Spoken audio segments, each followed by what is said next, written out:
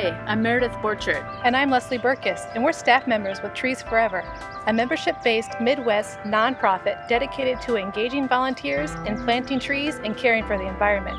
Diversity of tree species is critical for a healthy and sustainable urban forest. A way to achieve that diversity is to plant a variety of native trees that support pollinators and songbirds.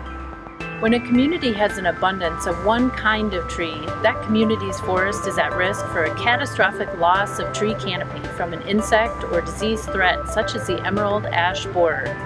It is recommended that a community have no more than 20% of a group or genus of trees, such as maples, and no more than 10% of any species, such as a sugar maple or red maple. Take an inventory of the trees in your yard and your neighborhood, and choose to plant something different to add diversity.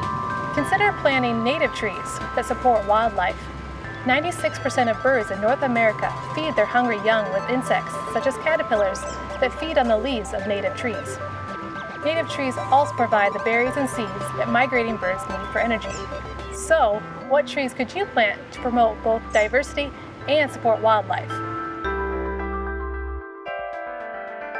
Swamp white oak has interesting peeling bark and can be used in a variety of settings, including very wet areas. Their acorns feed turkey, deer, raccoons, and squirrels.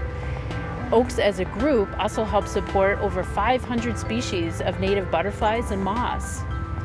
Black cherry could be planted more widely to help diversify the urban forest, as a distinctive scaly bark, and in the spring produces a showy white flower. The berries it produces are enjoyed by birds and small mammals.